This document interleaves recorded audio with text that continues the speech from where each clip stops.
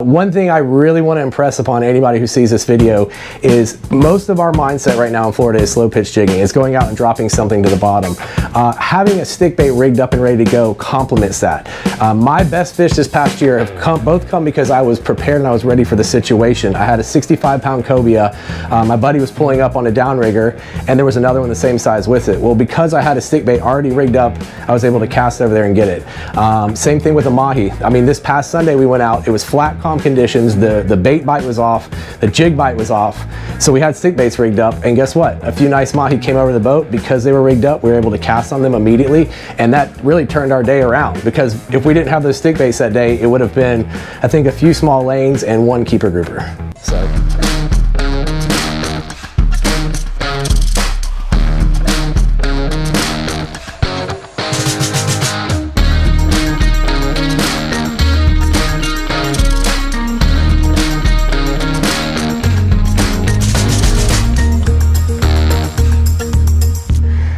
So we're going to dig into how to rig a cast, either sinking stick bait or the floating one. Yeah. And I guess this would go for poppers as well, right? Correct. So it's all the same. So let's dig in, Ryan. Talk to me, man. Okay. So I get a lot of questions on these stick baits, you know, what hooks I'm using and the hook configuration. Sometimes on the belly, I'll put a treble hook and a single. Sometimes I fish 2 treble hooks.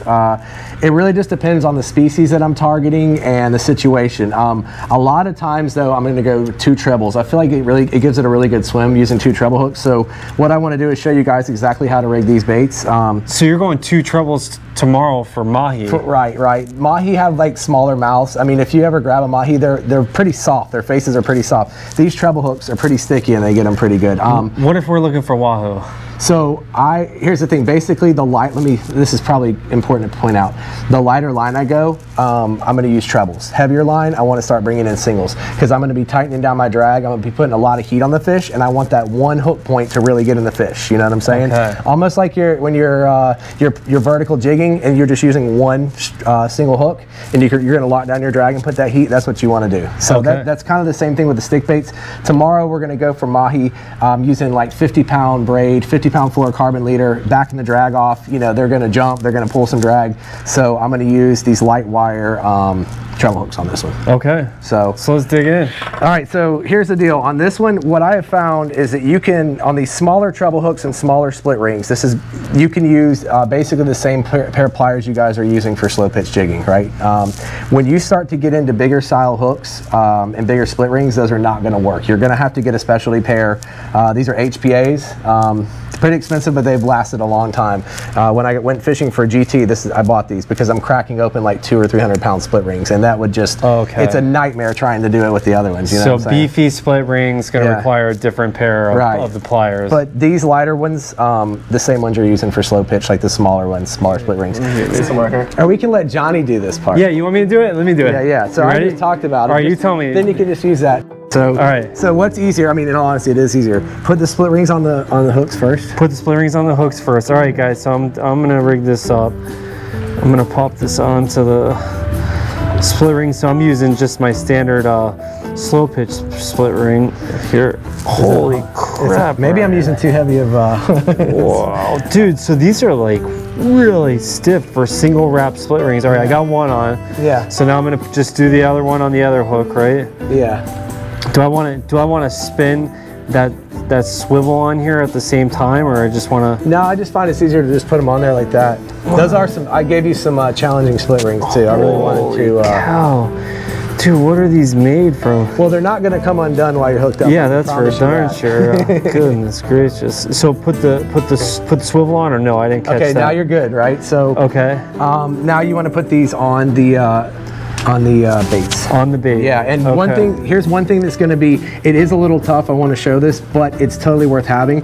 This middle, these baits actually have a line through construction, meaning if this bait was to ever break in half, it's not going to happen. Okay. But like, I mean, GT, big blue You're fin, gonna stay on the fish. right? It's a wire through construction that goes all the way through the bait, so you won't lose the fish. Right. And coming off of that right here, this is actually gonna spin so that the fish can't use this bait in its mouth as leverage. Oh, so okay. yeah, he can never use the bait. So the reason why I'm telling you that is you're gonna have a little bit of fun putting this on right here. Okay. But you'll figure it out. Dude, so I'm thinking, I'm so tuned into slow pitch. I'm like, I'm gonna spin my swivel on, but I'm looking at the bait. And I'm like, you're definitely not putting the swivel on with the hooks. Exactly. But okay, so I'm gonna go ahead and put these hooks on then.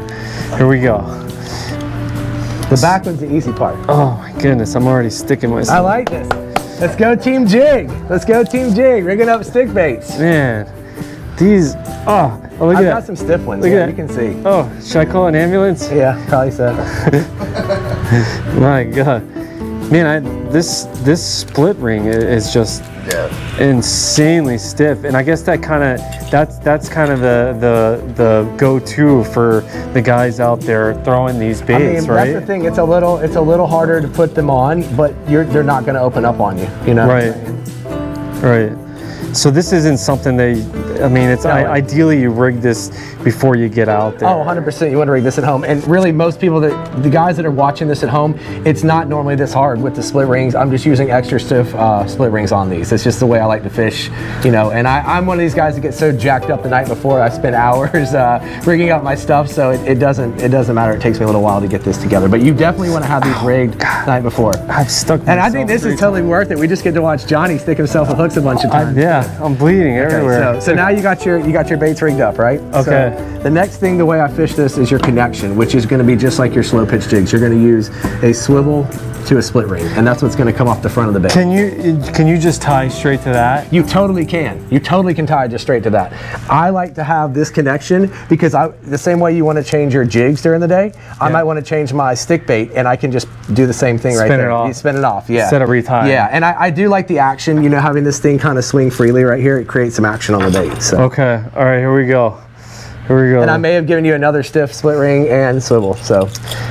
Yep, definitely a stiff split ring. This is where you don't want to slip because these hooks are so sharp. Yeah, those hooks are kind of ridiculous.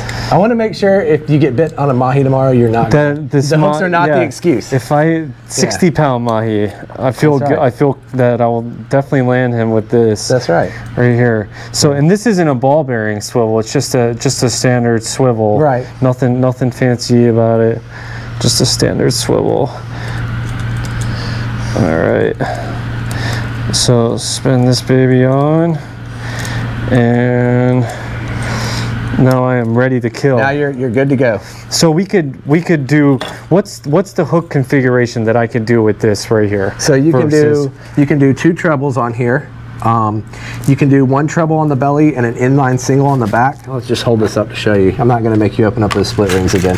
You know what I'm saying? So this is obviously too big for the bait, but this is the idea. You can have that, and then you point it upwards like this, right? So if I was to put this on here, let's just kind of straighten this out. So if I was to put this back hook on here, I would want this hook to point straight up, and that's why the eye is sideways the way it is. This is really important to point out. As that's going through the water, it will lift like that. But when you're rigging this bait, you want the hook, you want this point for it going backwards instead of like this. So you're going to have the back hook facing that way. This is if you rig 2 singles, you want them opposite direction like that. Opposite directions. Yep, that's exactly how to rig. What's the benefit of this? Why do I want that? Like, what does it matter whether it's this way or that way? Because of how the fish is going to attack the bait, you want the hook point up. In the same way, if you're slow pitch jigging, you don't want your hooks like that. You want it like this, so when they bite. Okay. Yeah. Well, this is technical. Yeah, it's like slow pitch, right? Yes, that's cool, why I kind of love it, right? Like, yeah, it's a whole thing. I like getting into. Look, this is another awesome way to make your wife really mad and dump a bunch of money and more gear between the rod, the reel, the lines. This is the next rabbit hole. Yes, this is it. This is it. So, I'm in. Yes, yes. Let's do it. So, yeah.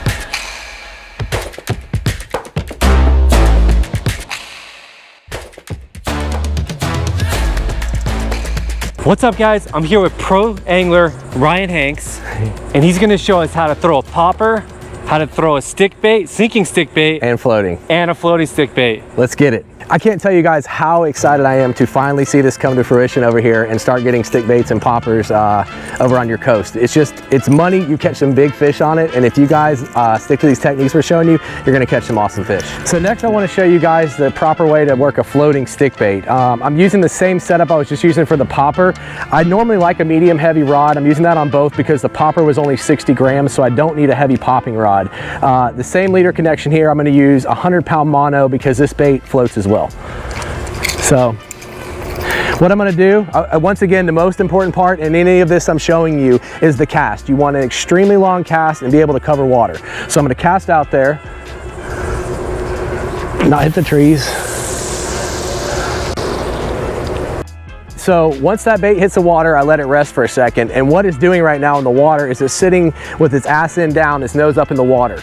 And in the same way I was sweeping to make that big explosion with the popper, I'm gonna sweep this, this floating stick bait. And what it'll do, when it's sitting like that, it'll bite under and do a violent S-kick, leaving a bubble trail and pop back up.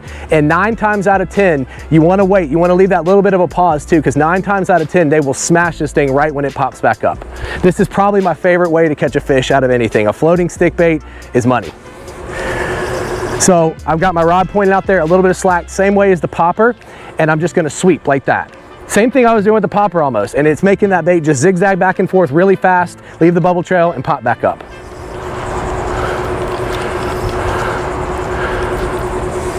Now, the difference with the popper and the stick bait is that I'm gonna work this one a little bit faster. I'm not gonna leave super long pauses in between this. I wanna work this bait pretty fast across the top of the water. Species like your kingfish, your tuna, wahoo, a lot of the fish that move very fast through the middle of the water column wanna see a bait moving fast, and this is what they'll key in on. Woo! Look at that, that's crazy, isn't it?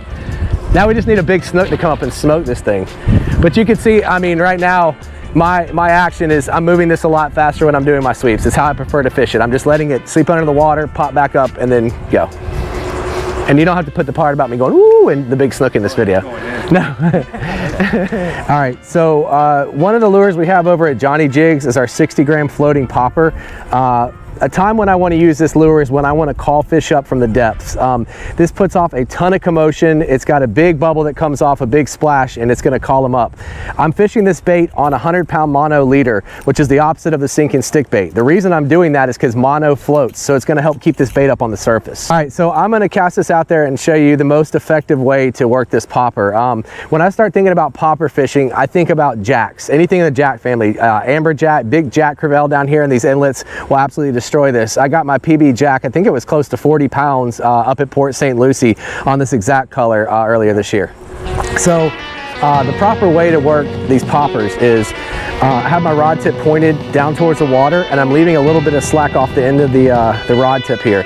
And what you're going to do, you're not working this popper fast. You want to work it, you want to get one hard sweep so it makes the big bubble splash, and then leave a pause. They really like that pause. So I've got my bait out there, I've got the rod pointed towards it, and I'm just sweeping like that. One sweep and pause. And you can see I'm reeling in my slack as I go back. It's just it's a hard stab to the right side of my body, so from left to right.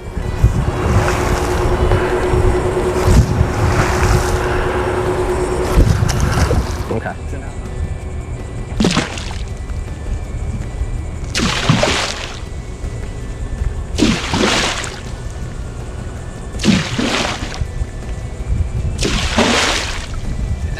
So last I want to show you about the sinking stick bait. This is the 40-gram Fat Boy Sink.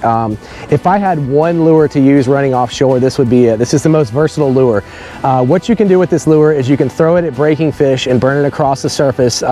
This is the lure we talked about earlier where you're saying we wanted to fish on the edge of sargassum mats for mahi. The way I fish this over on my coast is we'll go out to a wreck and I'll make an extremely long cast over the wreck and leave the bail open and let it sink down over the wreck. I'll even drop a slow pitch jig in between while this is sinking down. Then I'll close the bail and work it back over. I've caught more fish on this one lure than any of our stick baits combined. This is the 40-gram Fat Boy Sink. If you'll look, I've got a little bit different setup to this one. I'm throwing this on 50-pound braid, and I'm throwing it on a 50-pound fluorocarbon leader. That's very important. Fluorocarbon sinks while mono floats, so you definitely want to have a fluoro leader. I found if you start getting heavier fluorocarbons, you know, 60s and 70s, they really stay up in the current. So what I want to use is a 50-pound fluorocarbon leader. All right, so you'll notice I'm going to work this bait a lot faster and more erratic than I did the floating stick bait and the popper. I don't want these fish to get a good look at it. I just want them to come up and know they have to check this bait out. This is like, you know, you waking up in the morning and your alarm clock goes off and you reach over and turn it off. It's just a natural reaction to just stop that. That's basically what I'm going to try and trigger with this. This is like playing with a cat throwing a sinking stick bait. So once again, you know, I'm sitting here in a park and I'm worried about trees being over me, so I'm kind of limiting really how far I would bomb this cast out there. I'll say this till I'm blue in the face. The most important part of this game is the long cast.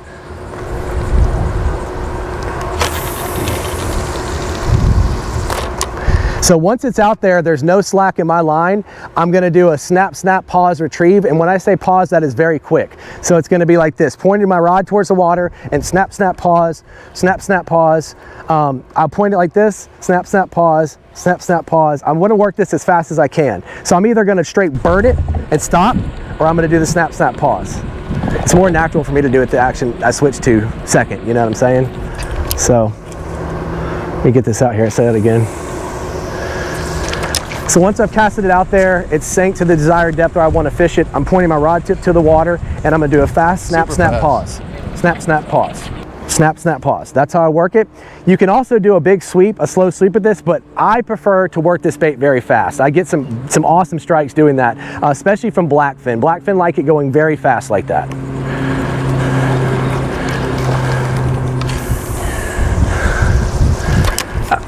All right, so I've let the lure sink to its desired depth. I've got my rod pointed at it, or pointed at the water, and I'm just doing a snap, snap, pause, snap, snap, pause. And you can see this rod load and unload and recoil. And what that is doing, that's affecting the bait. That's putting good action on it. It's also allowing you a good hookup ratio, because if you have a fish come and hit very fast on treble hooks with a very stiff rod, it's going to tear it out immediately. By having that little bit of play there, it's allowing the fish to have a moment to pull it down and really get hooked. And in addition, another really good place to throw these stick baits, whether it's sinking or floating, is on the first reef line running out. You can get into some jack crevalle, tuna, bonita, kingfish. Kingfish love stick baits, and they have sharp teeth, so they like to steal a few. You're going to need to get a few stick baits if you do decide to get in this game. But that's an awesome place over here. I mean, I can't impress upon you guys how awesome this coast is for casting. I'm jealous. I mean, and I know Johnny gets on me because he loves to jig for grouper and snapper. I feel like where I live over there in the Gulf, we've got that dialed in, but you guys definitely have the right water to throw stick baits and poppers, and I really encourage you to give it a try. And just remember what I said, it's a compliment to your jigging gear, and you'll put some really awesome bonus fish in the boat if you have that and you're prepared.